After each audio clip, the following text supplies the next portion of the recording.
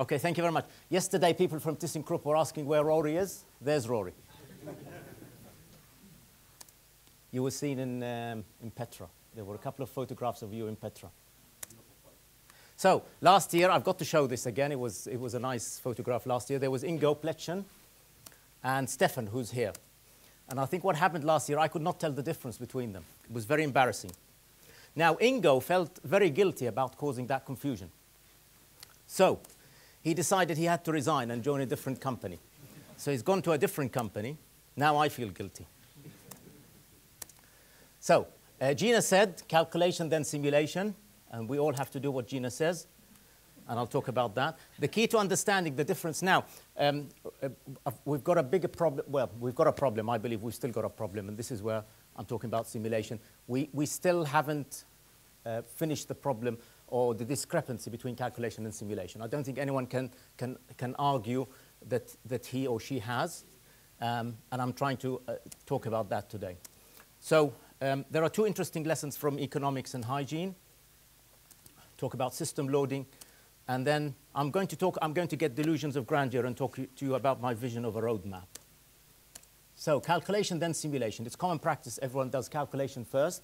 Then you go and fine-tune the design. We usually find they don't exactly match. And usually there's a loss. I don't know if people agree, Joachim and others and so on, but I think there's a loss. There's usually a loss of 5 to 10%, and you've got to tweak things, do various things to get it. Now, why is there a discrepancy? Do we really understand why there is a discrepancy? Because I think if we start understanding the reason for the discrepancy, maybe we can start doing something about it. Richard did some interesting piece of work. This was to do with the ISO step profile. Is that right? Or you just wanted to see the input and output? Different levels of saturation. Richard was looking at the lift system as an input and an output, and comparing the input to the output. So, like control systems, those of you involved in control systems. So, we would like the output of the control system to match the input, and it's getting saturated somewhere around 14, 15%. You're getting some form of saturation. I've always said that an ideal simulator should meet the following requirements. It should be repeatable. If you repeat your simulation, you should get similar results. It should be reproducible, so others should be able to repeat your simulation and get the same results. It should be transparent, and I think transparency is the most difficult one, and objectivity. Now, I'm suggesting that the main reason for the difference between the value of the round-trip time and the calculation and simulation is loading, car loading. And this is caused by having fewer passengers in the car than we were expecting. So we can't get the car to load to as much as we assumed. Now, P is an important value here. P is the value that we calculated the round-trip time based on when we did the calculation. So we assume the car will take 10 or 12 or 11 passengers in each round trip. Now, the reason for not getting the number of passengers in is the randomness. The system is a random system. There's randomness in the value of the round-trip time. There's randomness in the passenger arrivals, as we've seen. And there's another third reason. So the first reason for randomness is passengers arrive in a Poisson arrival. Now, if you had a sandwich shop at lunchtime or something, you would see that. You would see one passenger arriving in 50 minutes and then 10 passengers arriving after that. That's not very nice. You would have preferred that passengers arrive uniformly so you can actually serve them in a much easier way. The second problem is you have random passenger destinations. People are going to different destinations, and that leads to variable values of round-trip time. So sometimes you have a very short round trip, and sometimes you have a very long round trip. Remember that the value of the round-trip time is actually a variable. It's not a constant. We trick ourselves into believing that it's capital T or RTT, and it's a constant. But in fact, it's the average of a random variable. And then good old bunching. When we do the calculation, we're assuming that the first two are constant. We're assuming that the passengers arrive uniformly. We're assuming that the value of the round-trip time is constant, and we're assuming that bunching is non-existent. This is an example of a software that calculates the round-trip time using Monte Carlo simulation. Look at this. This is actually a plot of the frequency of the values of the round-trip time. So what this is saying that the round-trip time can go as low as 120, but not very frequently. It can go as high as 220 seconds, but not very frequently. but it spends most of its time somewhere around the 180. That's the real characteristics of a round-trip time. It's not constant. Don't believe it's constant. What you've calculated is an average of all of those. So the round-trip time is varying wildly. It's varying from as low as 120 to as high as 220 seconds, and that's a problem. So the lift, when it disappears from the landing, it comes back. It's going to stay away for different periods of time. During that time, if it stays away for a long period of time, there are loads of passengers. If it stays away for a short period of time, there are few passengers waiting. That's a big problem. That's one of the biggest problems. That's the passenger arrivals. They're arriving randomly. That's another problem. And good old bunching. So here we have a smaller interval, and there we have a larger interval. And because the lifts are not well behaved, you've had many more passengers accumulating during that period of time. Now, what do we do here? We've got a lift ready to leave. It's going to leave with fewer passengers. And any car leaving empty or partially full is a loss. And that's where we're losing capacity. So let's talk about two lessons from economics and hygiene. When I was a young guy, I was a fan of John Maynard Keynes. He's an English economist. He had a large influence. That's me. A young nerd. His most important piece of work was the general theory of employment, interest, and money. And I was getting, again, delusions of grandeur when I entitled a paper of mine, The General Theory of Escalator Energy Consumption. Another important economist is Phillips. He was a guy from New Zealand. He spent most time at the LSE. He wrote a very important paper in 1958. And what he said, he looked at the relationship between inflation and unemployment in the UK for quite a large period of time, 1861 to 1957. And he came up with a very important conclusion. And you'll see there's a point to this. It is relevant to what we're talking about. He's saying that you can't have both. You can't have full employment and zero inflation at the same time. You have to do a trade-off. So he's basically saying you have to have some unemployment if you want to keep inflation under control, or you have to suffer more inflation if you want to have full employment. And it's up to you as a government. You decide where you want to be. You just use Keynesian policies. You spend your way out of unemployment and so on. So you choose where you are on the curve. It had a very big impact, but obviously there's a lot of criticism of what he said. It had far-reaching consequences for policymakers, and it meant that the governments can control the level of inflation and unemployment, but you couldn't have both, and that's the important thing. So what we're saying is a little bit of unemployment is good for controlling inflation. You have to put up with some of that if you want a better system. I'll do the video later because we might be running out of time. The other one from hygiene is babies. There's some evolutionary theories that babies do this specifically.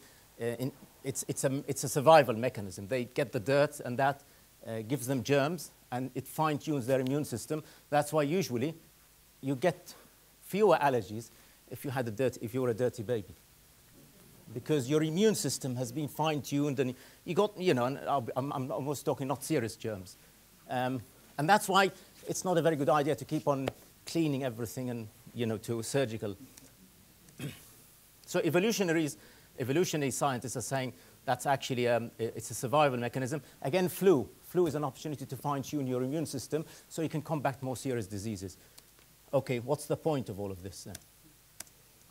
Well, a small queue can be very healthy for a lift system. Now, we worry about queues, but in fact, a queue is very, very efficient for a system. Because what you have people waiting for a car to arrive. And once the car arrives, there is a nice queue which allows it to fill up and leave. And it's a much more efficient system than actually having no queues at all. If there were no queues at all, it'll have to wait, you'll delay the car, or you'll ask the car to leave partially full. And this is the price we pay. We pay a price for a more efficient system, a less wasteful system, by having some waiting time. Let's have a look at an example. There's passenger arrivals in an elevator. Let's assume there's no queue. So immediately, as elevator is waiting, the passengers are arriving, and they will board. In effect, the elevator is waiting for the passengers. So they're waiting for passengers to arrive to pick them up and leave. But If we allow a queue to develop, then we have a large pool of passengers. I'm not saying very large, but large enough to fill the car.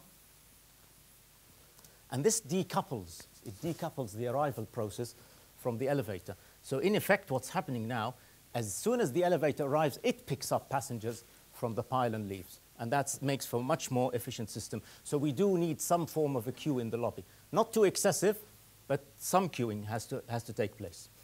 Talk about system loading. This is the classical Barney dos Santos curve, where system loading goes from 0 to 100%. And they've examined the system with simulation and so on. What I'm suggesting here is I increase the system loading above 100%, because that is very insightful. So lambda is the symbol for passengers arriving per second, and this is what the system has been designed for. So if I give it the same, what's been designed for, that's a loading system of 100%, I can then have either more than 100% or less than 100%. The simulator used here had no dwell timer. The car capacity was exactly what was assumed in the calculation. We had initial conditions to avoid bunching. Let's look at some of the results. So you will probably familiar with this curve. This is floors in the building. So as you go up, you're higher in the building. That's time. The different color solid lines represent different elevators. So they're stopping, for example, this one is leaving 0, stopping at 2 for a period of time, then going to 7, and so on. And what you have also plotted here is the queue length. That's the average queue length. And you'll see the queue length dropping after every lift arrives and picks up passengers. You have it dropping here again, and you have it dropping at different points in here. And if you analyze that, you can extract the value of the round trip time from that. And what you get, this is the most important curve, most important result. There's a system loading. You see system loading not stopping at 100%. So we load the system above, because we want to see what happens before and after. Now, the solid black line represents what we've done under calculation, and I've normalized that. So if you normalize it, it means 100%, so it's equal to that. You can see now that as we increase system loading, the value of the round trip time increases, because the lift is not going to wait for people to arrive. It picks up whatever passengers are available and leaves. That makes for a more efficient system. Now, as queues start developing, you start getting a higher value of the round trip time until you get to a system loading of 100%. Now, the important point is C1 and C2. That's where I've allowed queuing. So C1 and C2 have queuing. And the result is we haven't been able to achieve the value of the round trip time under 100% loading. That's a loss of capacity. That's a loss of handling capacity. If there were more passengers available, we could actually take them and leave with a higher value of the round trip time. In fact, the car didn't fill up properly until we got to a system loading of around 110%, 120%. E and F are two hypothetical scenarios where we haven't allowed queuing. And this is shown very clearly here. What this is showing is the value between the number of passengers and the value of the round trip time. As the number of passengers decreases, the round trip time decreases, and it corresponds to a loss of handling capacity. So the conclusion is the loss in round trip time in this case is a loss of handling capacity. And if we lose one passenger, so if we're leaving on average with 11 passengers, we've lost around 5% of the handling capacity of the system. So this is explained as follows. The car does not wait for further passengers to arrive. Now, you can change that if you want, but that's the assumption here. It finds passengers, takes them, and if there are no more left, it will close its doors and leave. The car capacity is restricted to the value of P, which we found in calculation. And it's an integer. We forced it here to be an integer. Now, there's randomness in the behavior of the system, which means sometimes there are more passengers waiting when you come back, and sometimes there are fewer passengers waiting. If there are more waiting, you can't do anything with them. You can't take them. You've got to take P and leave the rest behind. If there are fewer, you will take the fewer and leave. And the result of that is that we will have a smaller loading level. So instead of having P, you'll have instead of 12 passengers, you'll have 11, 10 and a half. And that leads to a loss of handling capacity. And this is an important conclusion. Any car departing from the main entrance partially full represents a loss in the handling capacity of the system. This also shows something similar depending on how long you simulate the system for, and it doesn't make any difference. So even if you simulate the system for longer, you're still getting around 95% 5% loss in handling capacity. So let's conclude. It's well accepted that there's a discrepancy between calculation and simulation. What we're trying to do here is look at a micro level, level to see whether we can understand the reasons for it, because there will be practical implications. Now, the value of the round-trip time is smaller. This leads to a smaller, restricted car size with randomness of the system behavior is leading to a smaller number of passengers. And it leads to a loss of handling capacity. Having a queue under simulation makes this effect less pronounced. And if you look at C1 and C2, one is constant arrival, and one is, in fact, is Poisson arrival. So as you start having a queue, it decouples you from the arrival process. So having queues actually makes it less important what arrival process is. There's a loss of around 5 to 10% in handling capacity.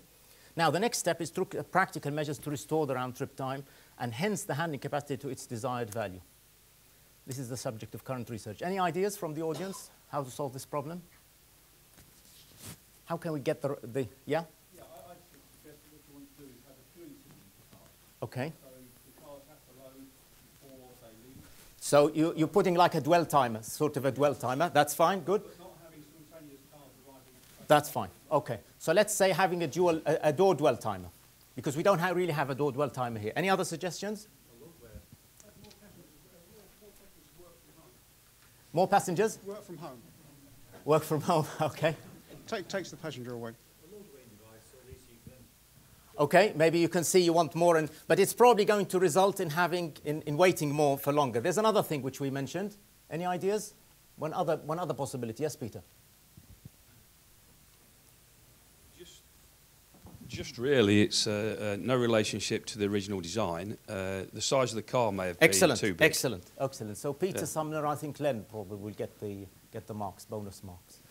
What a great audience. Okay, so let's finish on a vision. That's Alan Groves. Where's Alan? Alan is down there.